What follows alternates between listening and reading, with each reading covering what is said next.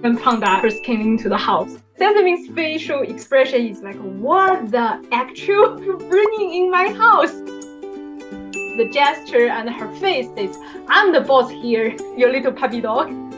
Because she is Sesame the queen. PangDa was trying to get her attention. But it was tough. We struggle with their bonding. Because Sesame is super territorial bunny and a little bit cheeky. We have a joke about Sesame, like, why I'm so chunky is because I have so much personality. She's like the one with the cute and very innocent face.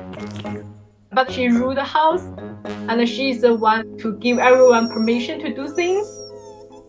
Oh my god, why did you do that? And PangDa is very obedient and a little bit shy.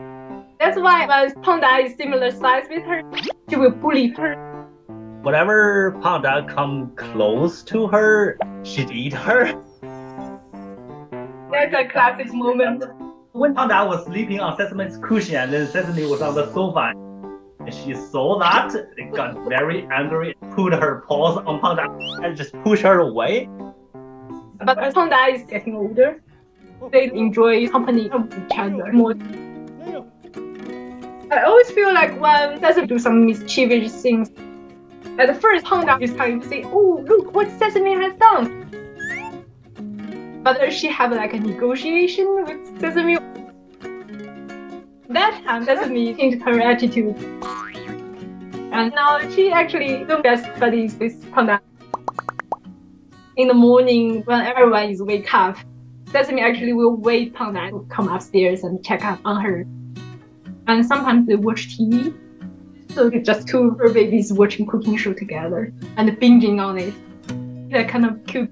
The most thing they like to do is napping next to each other. They will just sleep together and groom each other all the time. Sesame is also very caring about PangDa, sometimes in a very indirect way. It's more like we need to translate from bunny behavior. It took about 6 months for them to get along with each other. Sesame changed a lot. I never thought comparing she can be. And the bonding between her and PangDa makes my life more happy and fulfilling.